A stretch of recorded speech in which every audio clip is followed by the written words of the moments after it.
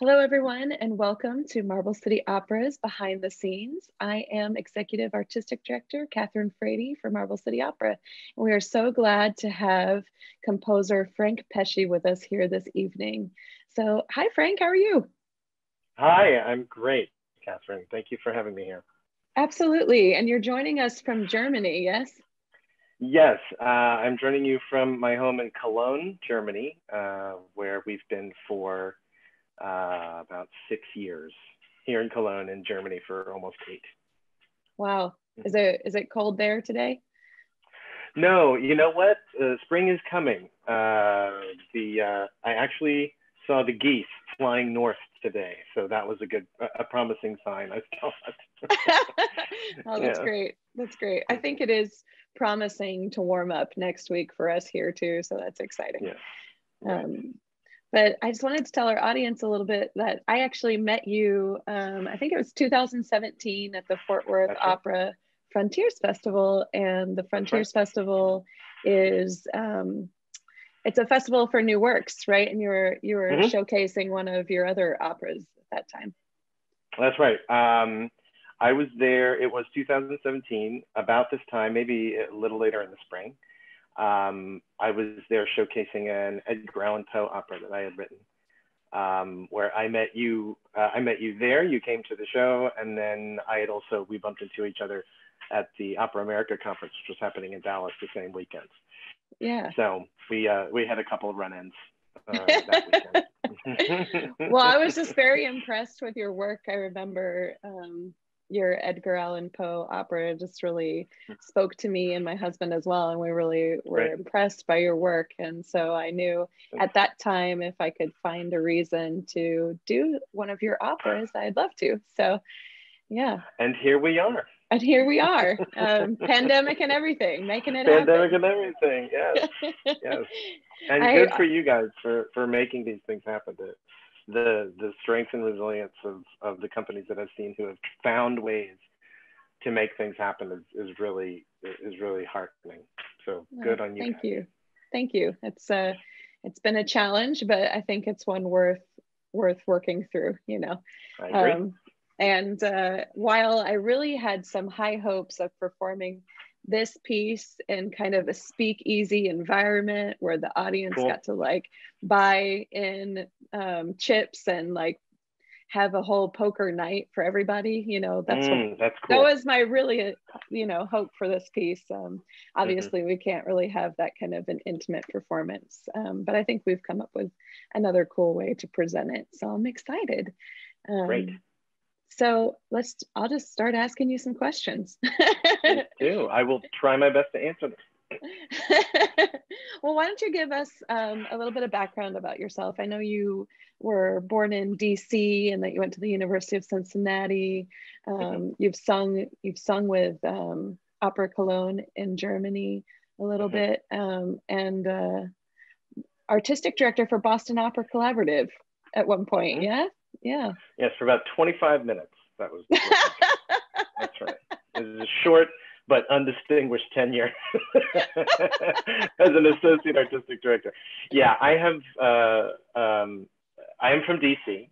I grew up there, also in the DC area. I did go to school in Cincinnati. I did not go to the conservatory. That's a long story in and of itself. But I actually found my way through to several different careers in music, as an educator, as an administrator, which is what part of that Boston Opera Collaborative gig was, and as a professional choral singer, up and down the Eastern Seaboard and through the Midwest for churches, primarily, in some concert work, a couple of European tours, and then and that continued when we moved to Germany in 2013. My wife is an opera singer, so I can't escape it. And she got hired in the resident ensemble at a house in Karlsruhe, which is in southwest Germany. And then 2 years later, she got picked up by the Cologne Opera, which is where we've been ever since. So there, both in Karlsruhe and here, I was singing with the chorus in many performances. I think I did almost 100 performances in Karlsruhe, and then an additional good hunk here in the last couple of years. So it's been this is all in addition to my work as a composer as well over the last 20 years or so, starting off through choral music and then working my way towards where I am now, which is primarily writing opera. Very cool. That's so exciting. What was your first composition? I know you have many compositions, so maybe tell us what your very first composition was and where it was premiered, and your first opera. Well, first composition depends on how far back you want to go.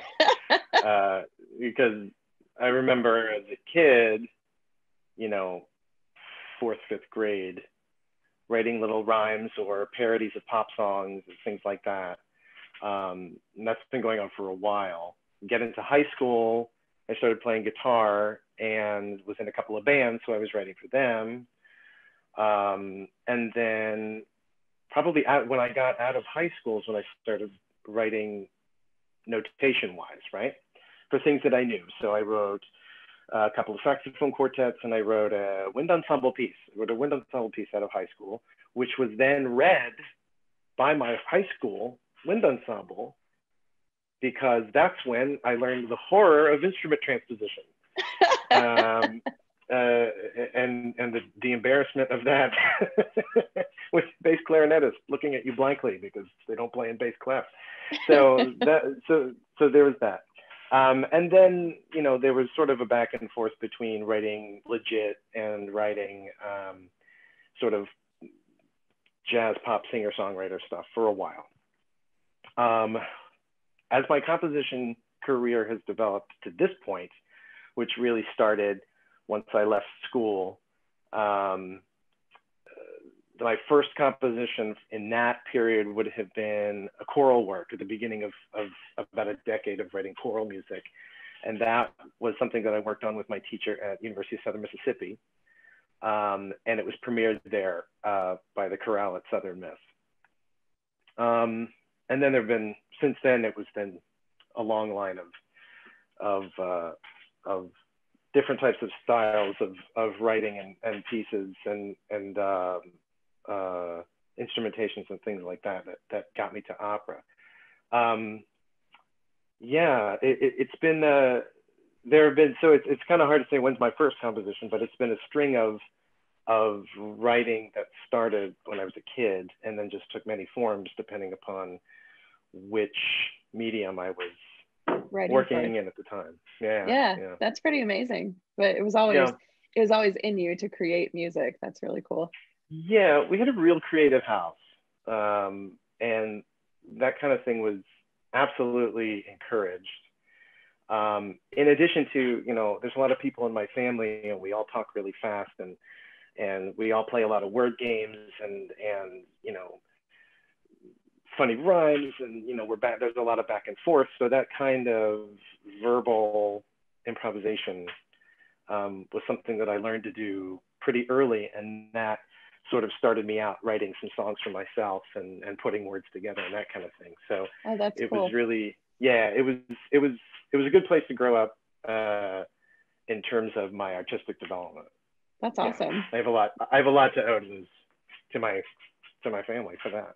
That's amazing. That's really great. So good to hear. So what inspires you about composing opera? Well, like I said, with, in my family being encouraged to participate in creative endeavors, that also included performing on the stage.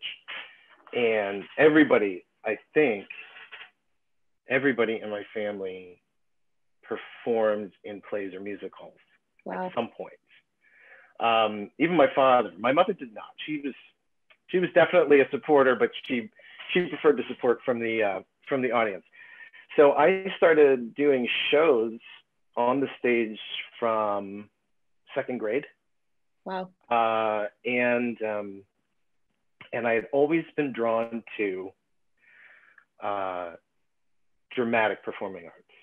I worked for a long time with my sister. She and I taught together for a decade doing musical theater summer programs for teens in the DC area.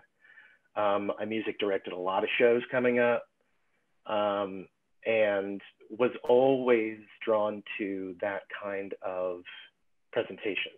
So that when I finished school, and I was like, okay, so what do I want to do with my writing? Opera was always the end goal. The other thing is that it was really one of the pillars of my musical understanding growing up in this house with my father playing music all the time. He either played big band jazz or he played Puccini. Oh, wow. So that became it was like Woody Herman, or he's sitting in the chair weeping at the end of the fourth act of Bohème on the Met broadcast. So that was what I had in my ears all the time. So it just, opera's sort of a no-brainer goal for me, and it always has been. Yeah, that's so cool. That's amazing. And so do you say that those, you were listening to big band and Puccini a lot? Do you think that music really inspired you, or do you have another musical inspiration that helped you write your operas? I don't know if that kind of music serves as an inspiration in the general understanding of it, but it is certainly the way I hear what I want to write. In the biggest struggle of my compositional endeavors has been trying to put those two together. My jazz sensibilities and my legit sensibilities, and also specifically my opera understanding.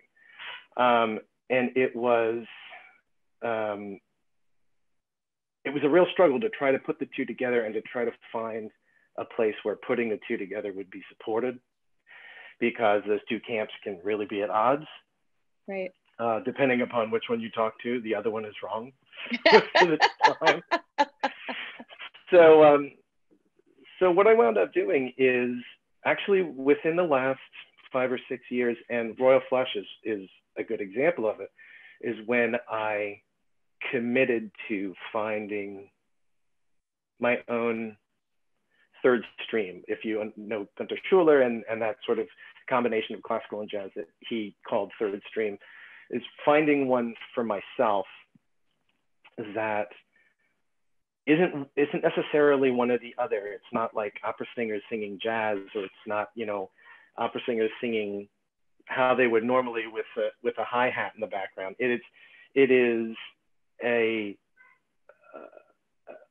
gathering together of all the parts of my understanding into something new.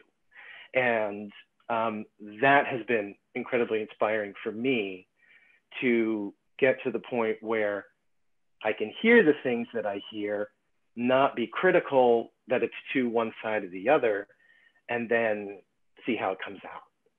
Yeah. Yeah. So, and that is inspiring. Yeah, that is inspiring to me, that I've been able to work and find solutions to express the things that I hear. Yeah, and creating your own voice in that way. It's a really unique way of composing. Yeah. Yeah, it is something I've been working very hard on, and I'm happy with how it's been turning out over the pieces that I've written in the last 4, 5, 6 years or so. Yeah, Royal Flush being one of them. That's exciting. Yeah, I love Royal Flush. I think it's fantastic. Thank you. So I'm really excited about sharing it with our audience. Does your wife, being an opera singer, does she sing some of the music when you're composing it? She has been. She's been the voice that I've written for all the time when I've been writing art songs. Most of my experience in understanding art song was through listening to her and hearing her recitals. So I got a excellent education in that. When it comes to the operatic writing, she's actually my touchstone when it comes to dramaturgy and dealing with how voices in general work in particular musical contexts. as opposed to, you know, here, darling, sing this for me. It's a much more of a, I have, which has its own ups and downs, because I know that I can get a very clear response of what I'm asking for her to listen to. So, and also it's become incredibly helpful for me because she's got a really sharp eye for dramaturgical things and continuity and that kind of stuff, which that's great. Yeah, which was extraordinarily helpful. Couldn't do it without her. That's awesome. That's awesome. If she's listening in the next room, I couldn't do it without her. I couldn't do it without you. I know the feeling, being married to a stage director. Yes, you do. I believe. I'm sure you do. But it's nice. She couldn't do it without you. Exactly. It's nice to have that, you know, person, you know, in the house who you really trust, who you can bounce ideas off of, and who are going to be honest with you. And I think, you know, it's a great thing. Right. Absolutely. I couldn't agree more. So how do you determine, you know, we're talking about Royal Flush, like how do you determine the subjects? And I think you write a lot of the libretto for your own works, and you did for this one. How do you come up with the subject for your operas? That's a great question. And the operas that Royal Flush was my fourth opera, and well, I think you would ask me that before. It was my first opera. The Poe opera was my first opera. And there have been two other one acts in between that and Royal Flush, which is the fourth one, and I'm working on the fifth one now. So subject matter is, it starts very small, really. It starts as a seed, right? And then that seed then has to be put into context, and then it just kind of goes. Sometimes, for example, of the Poe opera, the seed was, I needed to write something very quick on a very specific theme for a show that my friend was putting together. And in this one, for Royal Flush, it was, there were two seeds. I had made calls to opera companies around 2015 to introduce myself and try to start getting my name around a little bit more. And I prompted this introduction with a conversation about the types of things that opera companies would have to have in place before they would consider commissioning a new piece. And the two of the biggest themes that came out of that when I spoke to these companies was comedy and more roles for women. Yes. And that was very loud and very clear. So I took those two seeds, comedy and more roles for women. I went to my teacher at the time, who's a fabulous opera composer named Darren Hagen. And he said, okay. And he gifted me the idea. He's like, it's like Hand to Bridge, but do a hand of poker. Everybody has an aria where they reveal their tell, and the dealer picks up on all of it and uses it against them and takes all their money. There you go. There's your show. So I had my concept and I had my premise, and then I had just had to take the next 3.5 years to figure out who these people were and what their relationships were to each other. The part about writing the libretti in the previous ones, the previous three operas, I had adapted libretti from already existing sources. So like the Poe opera, I took from historian, I took from his poetry and fashioned a libretto along those lines. For this one, I just wanted to give it a try to see what it was like to write my libretto in addition to writing all the music. And in some ways, I really enjoyed it, and in other ways, it showed a lot more holes than I was prepared for. So there was a lot of work that I had to do to learn about dramaturgical timing and the continuity of relationships between, across the entire show, and how to lay out the major points in a particular structure so that when we got to the big reveal, that it had all been laid out so well. So it was a huge learning experience to do that. I may or may not do that again. The piece I'm working on now, I'm working with the librettos. So we'll see. I mean, it sort of was a, let's give it a try and see what happens.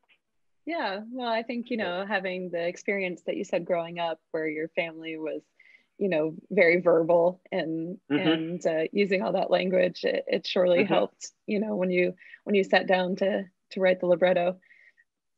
Yes, it did. It did. I was able to draw on all those skills. And what's your process? Did you write the libretto first and then go to the composition like you would if you were getting a libretto from a librettist? Or yes, but even before that was the treatment. So I have the concept, I have the situation, then I have to have a roadmap of what happens and in what order. And it was fairly easy because I could structure it in the course of a hand of poker. And, because there are points when bets are made and cards are dealt and things like that. And that gave me an opportunity to structure things out. And then start filling in the details. So it was like, so again, from the smallest seeds, it started to grow into this thing. And then even when I got into the writing of it and writing the text, which in some cases I wrote whole sections of text before I set them. And in some cases, I had sort of an idea of the text. And then when I'm writing, new text comes to me as I'm writing. So I incorporate that into it. It was this was one of the surprises. It was much less of a strictly structured endeavor than I anticipated it being. Which also, it kind of worked with the way that I was writing, because I was really incorporating my jazz background and some of these things, and all of the stuff was happening at the same time. So, and then some of the rhythms or a particular motive would come through it, and that would spark a different word association that I hadn't written down before, but I said, screw it, and let's put that in and see where it goes. So it was in a lot of ways, it was a really big improvisation to come out with what I did. I wish I could say it was so much more structured and I had this plan and it was so organized, but it wasn't. It was, let's throw something against the wall and see if it sticks.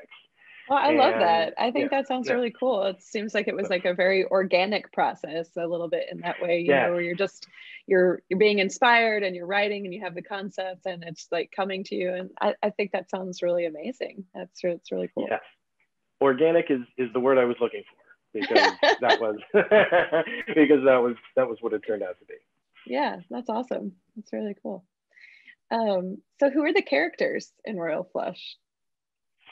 Well, you have four players and a dealer. As I described in the score, the four players are sisters, either by blood or common experience. And the dealer is a mother figure for all of them. There's also a father figure who is deceased, but his influence is felt throughout the show.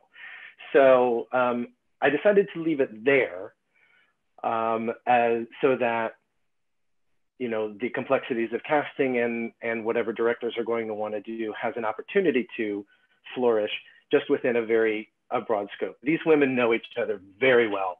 They've known each other since their childhood. Whether they're actually related or not is kind of irrelevant. So with that kind of sibling relationship, there is this commingling of love and competitiveness that is inherent amongst siblings, sisters in particular, that then shows itself in the way that they relate to each other, and how they interact with and exploit the hidden vulnerabilities that inadvertently come out through something that they say, or in an experience like this where they're playing poker really badly, and they all have these tells that are associated very closely with their personality that everybody already knows. So in the grand scheme of it, it is exposing your vulnerabilities to people who already know them, and in doing so, actually finding safety and acceptance. Oh, that's nice. Yes. And of course, the mother figure knows their tells already. She knows them all, yeah. So that's why she's like, we don't even have to do the show. We can just go to the end because I already know you're all bluffing. Because I'm going to take all your money. And I'm going to take all your money. So the characters themselves are not, the only character who is this very specific person is the dealer. The dealer is very much my mother. In addition to my mother, I also have 4 sisters, 3 of whom are still living. And in case they are watching this, none of these characters are them. Love you all. But there are so many strong female personalities in my family, going from my wife and my daughter all the way up through my sisters and my mother. And then my grandmothers were very strong personalities. And I had all these aunts and great aunts who are also this like cloud of matriarchy around my childhood. So, and all of them I draw a little bit from in terms of putting these characters together. So yeah, that's sort of a good like behind the scenes as what we're talking about here, behind the scenes understanding of who these characters are.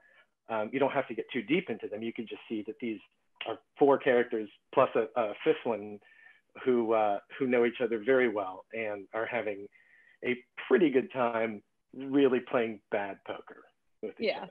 Absolutely. I think, and the characters, they're very clear, I think based off their tell, they become very 3-dimensional very quickly. And so they're very relatable in that way, I think. Good.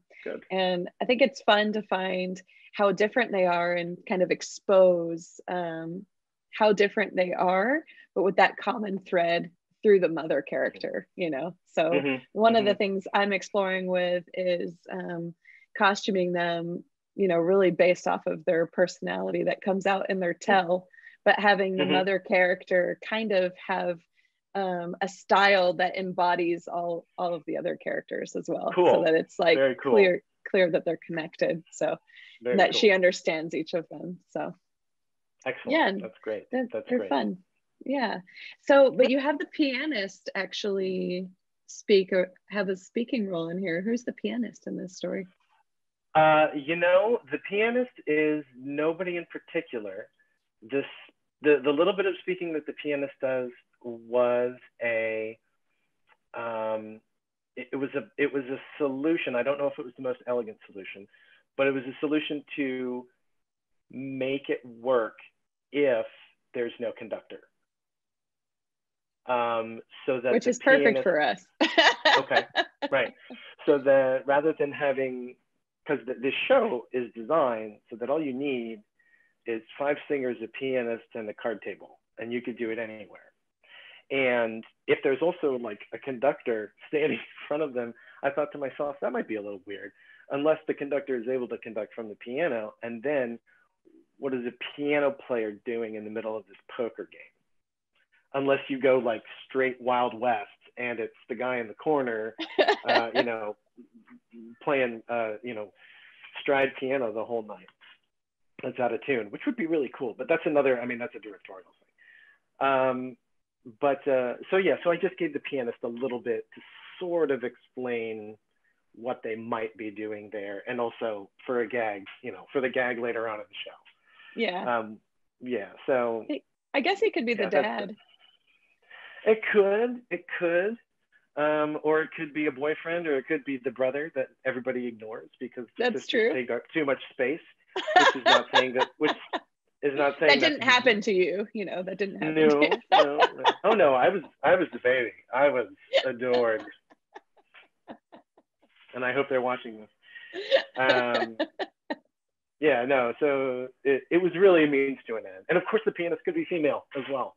Absolutely, So absolutely, yeah, so absolutely. that's Could be another sister or an aunt. it could be an aunt Yeah. or I don't It's know. it's There's it's so like many it's the possibilities. sister who, you know, is kind of in cahoots with the mom and Yes, knows all of their tells so well, you yes.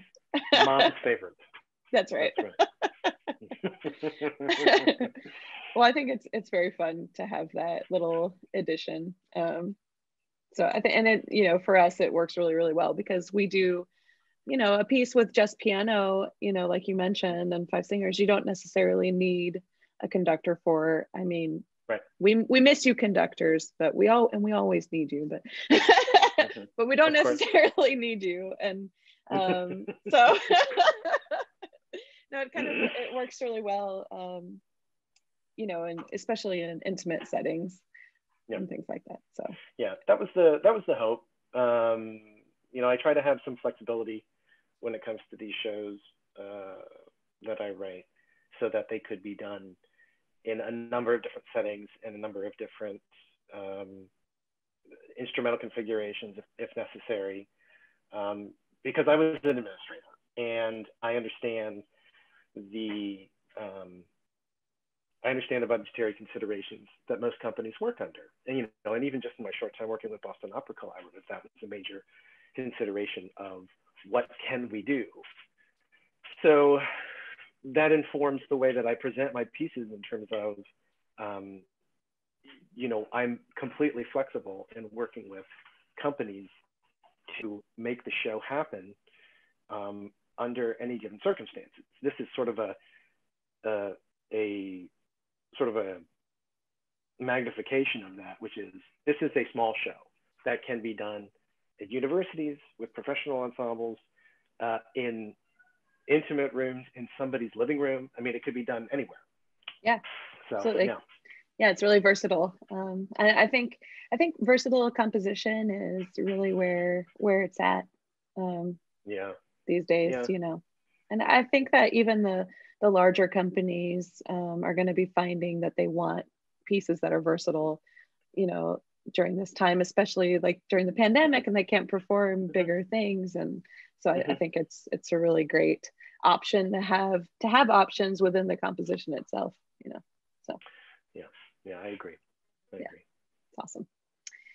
So how important are your staging notes in your score?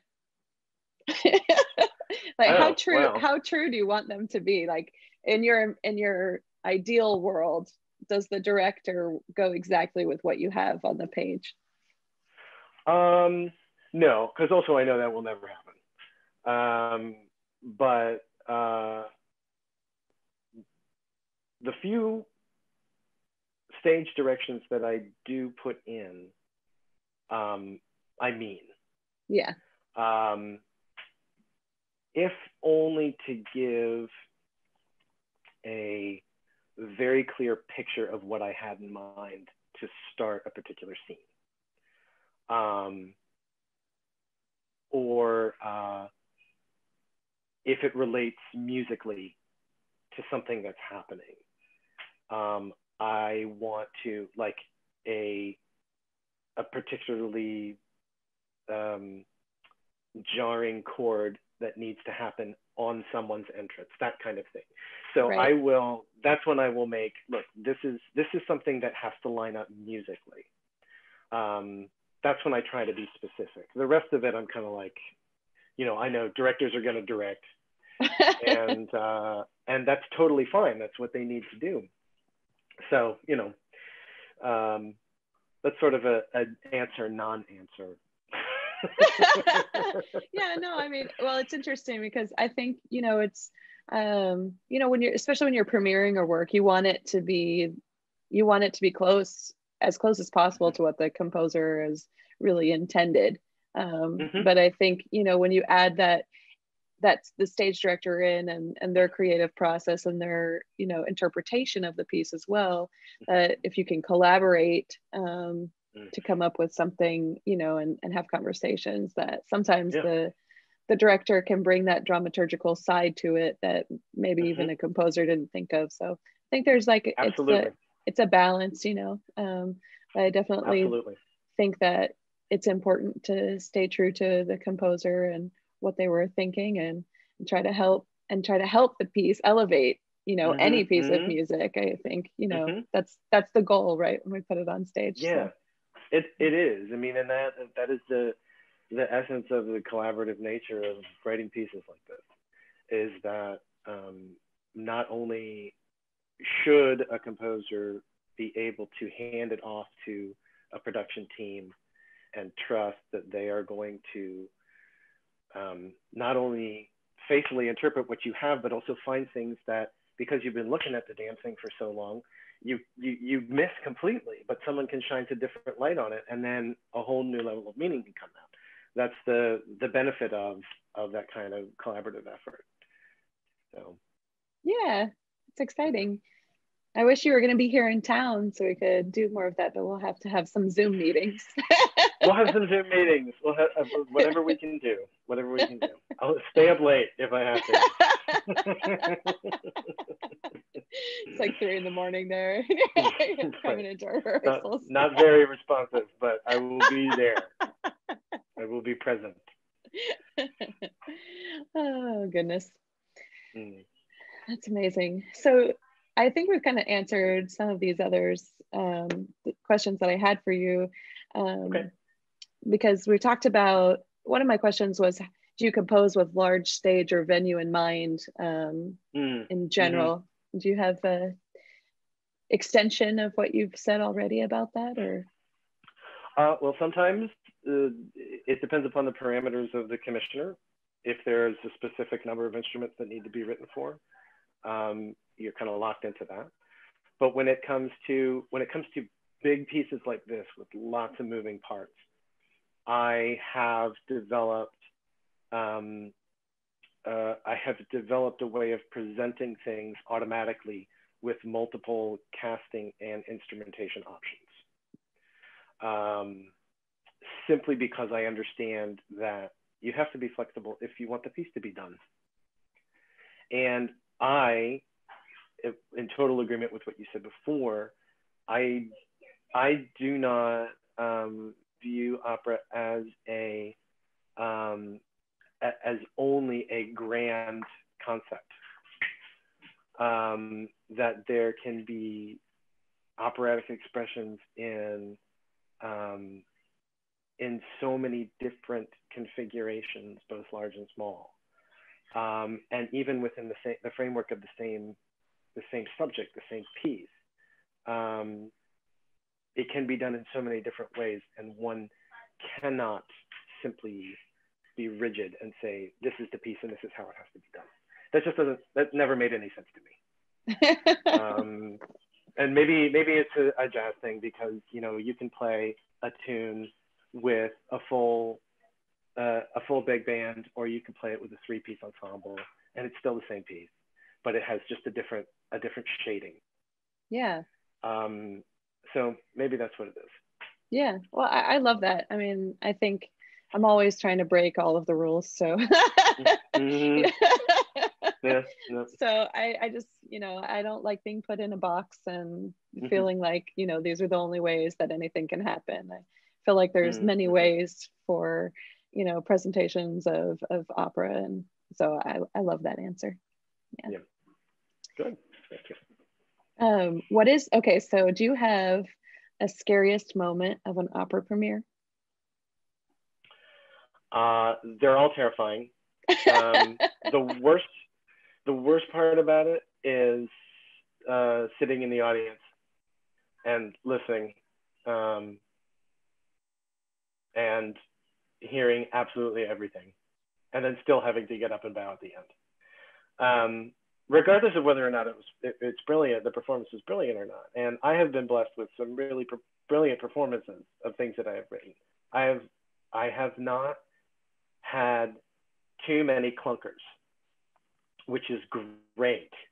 Yeah. But that's part of it, is that you have to allow for catastrophic failure to happen during the rehearsal process.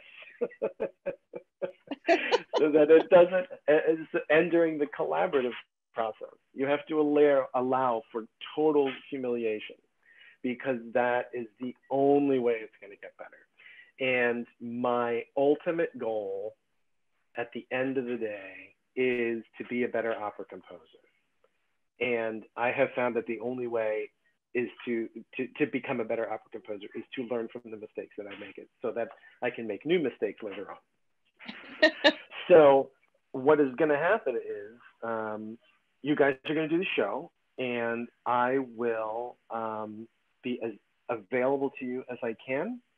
But I'm going to trust, because I know your work and I know that it's good, that I'm going to trust that you guys are going to do the best show that you can do, and I will have to listen to it and learn what I can and respect every single process of it. And that in and of itself for me is difficult. Saying that sentence for me was incredibly difficult. It is a relinquishing of control that has to happen. Yeah. At some point in time, you gotta just hand the score over, because there's not much more you can do with it, Yeah. even though you want to. Yeah, I'm sure it feels very vulnerable. It is. It really is. You know. Yeah. And it's but that's the point. Yep. Exactly. I mean, what else am I doing this for? Exactly. If not to, nothing so dramatic as bearing my soul or anything like that. But I mean, I am putting something in front of other people that is, and in this case, even more so, that is intended to make them laugh. And that is a vulnerable experience. And it is not any better because I am not physically present. No, I mean, I think actually, I know what you mean, because I think in some ways not being physically present with your audience is even harder sometimes. I've found through the pandemic, performing, through these means online, you don't get immediate feedback. You don't have an audience there to respond to you, and it feels even more vulnerable than normal, because you don't have that feedback. There's a delay. There's a delay. Yeah. So, but it's why we do it. And I think the more vulnerable we can be as artists, the more likely we are to touch other people's lives. And that is the point of what we're doing. So it is. Yeah. It is. Yeah. But it is scary. So it is scary. So I don't know if that answered your question, or if it answered your question too much, which is also possible. So. Well, you're just really vulnerable, and so now you're going to have the fear after it. That's right. Did she understand what I meant? Yeah. Yeah. Oh, that's great. So is there a specific idea that you would love the audience to walk away from on that note, like after watching Royal Flush?